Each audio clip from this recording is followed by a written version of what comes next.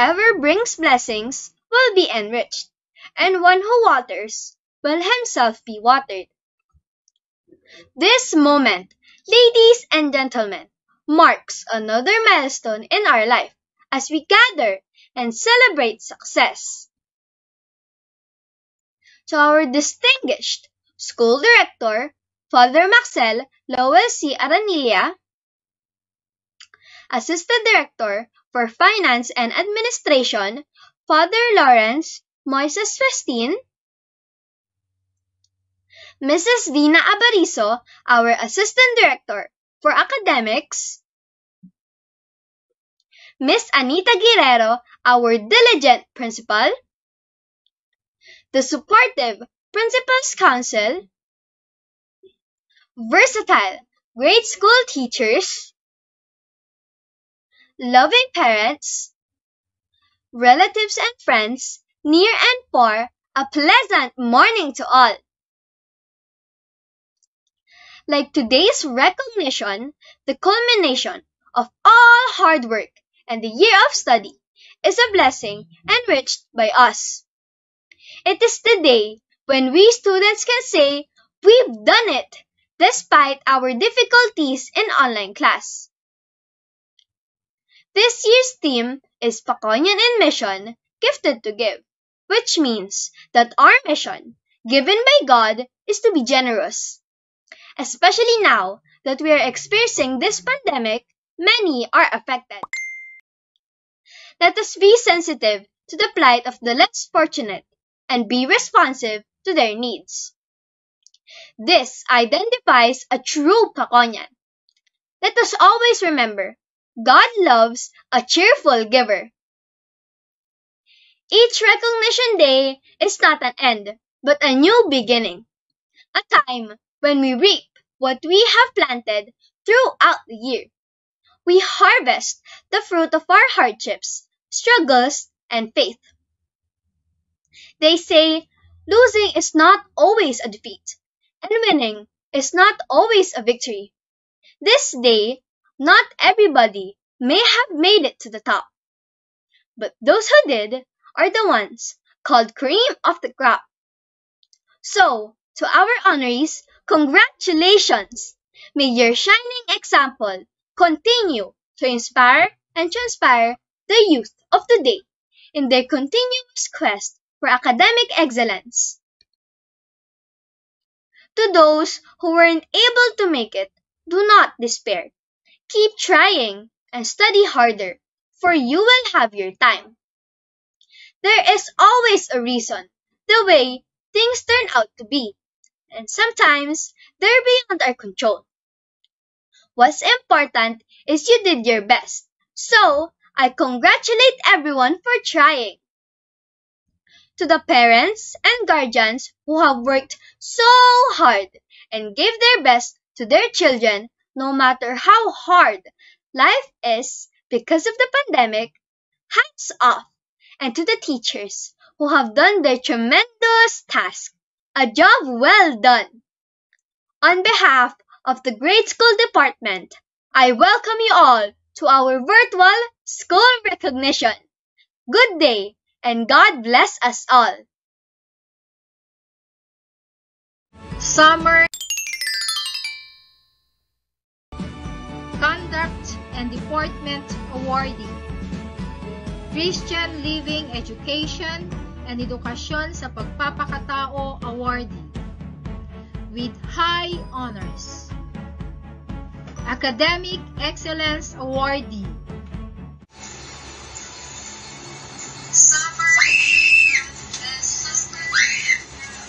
Bakit?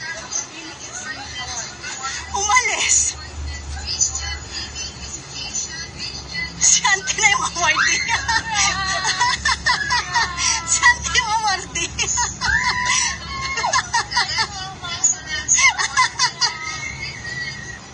Shanti na yung awardee.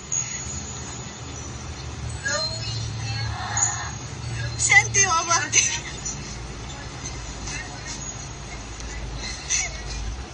Ba't Shanti na? Bakit? Ano, ba't ka umiyak? Umakis? Bakit ka umiyak?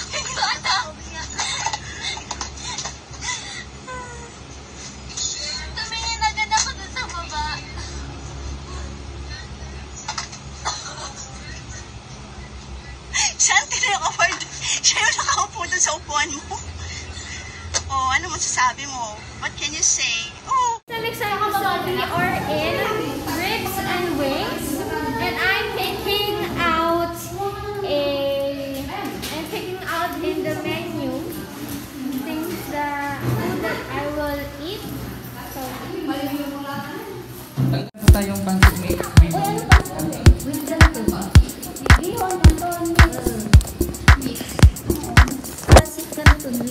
Ako, pinaghalo po yung pancit. Beans na lang. Yan po meron.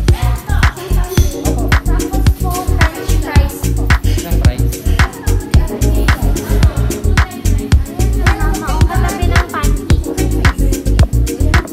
Pancake, french fries. Sa clubhouse. There is a window here. Look at the view. Wow. It is so high. We are so high in the air. This looks kind of scary, but also it doesn't. Oh my god. Wow.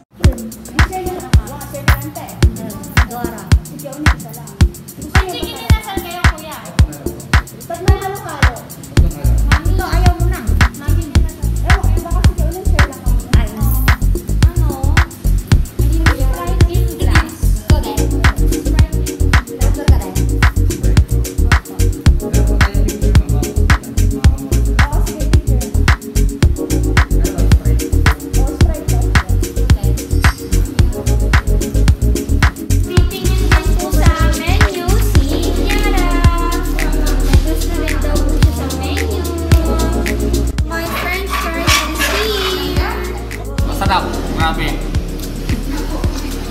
Naiiyak ako sa sarap. Thank you. Nakuha na ni Tito Ning ang kanyang clubhouse. Kung nangingi. Akin lang ito.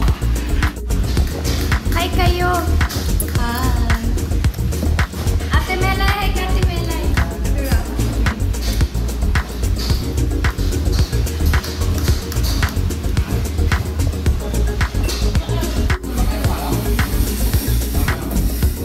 So ayan, andito na yung pancit canton. And ready na sila kumain. Yan lang po in order namin. At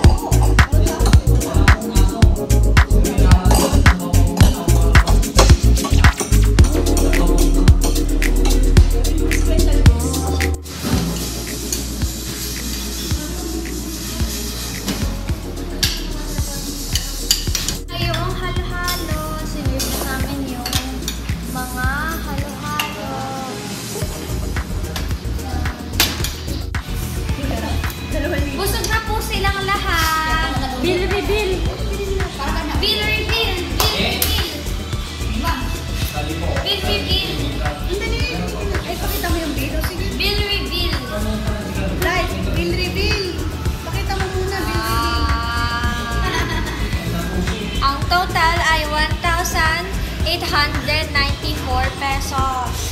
Makita mo yung ano? Makita mo ako. Sumakit mo yung pula.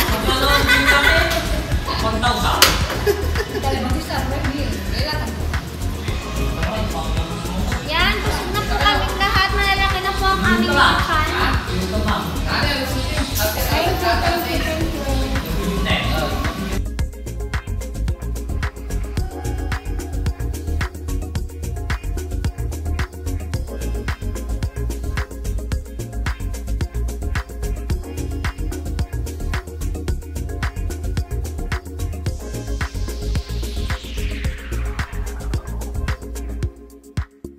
That's all for today's video. I hope you enjoyed it.